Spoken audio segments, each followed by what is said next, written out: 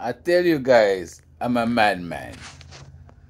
And you guys, every video that I put up, you guys telling me stop talking shit. You know, once it don't benefit them, I tell you, man and woman is really dangerous, because all of them have an ego to feed, say, and anything against the ego that they feeding is a madman. So I said I'm a madman. And I don't know why they're making comments on my video. What can you tell a madman for you to feel hurt? For you to feel embarrassed? Why can you tell a madman? A madman is detached from this world. I'm a madman.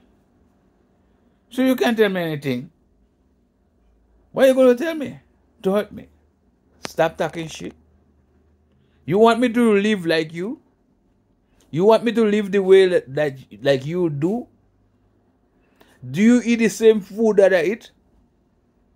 Do you go your work site is the same my work site? Your mom is my mom? Your dad is my dad? Huh? Don't expect from me to speak on the behalf for you. Don't expect from me to live my life for you. I live in my life for me. Since I discover I'm a madman, I'm different to you guys. Since I see the system for what it is, I call myself a madman.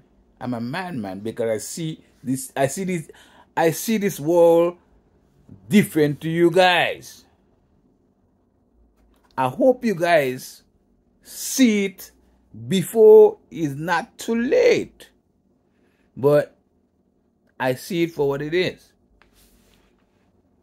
If no, they take everything from me, all my clothes, and they put me in the bush, I'll be happy. I'll be happy in the bush. Just because I have children here in North America, I have children, I just say, all right, let me linger here still, maybe they would need my help sometime. But if I didn't have kids, if I didn't have children in North America, I'm out of here. I'm telling you, I'm out of here. I go and live in a mountain. I go into Grenada and live in a mountain. I go in the Caribbean and living in a mountain. That's how I see this world.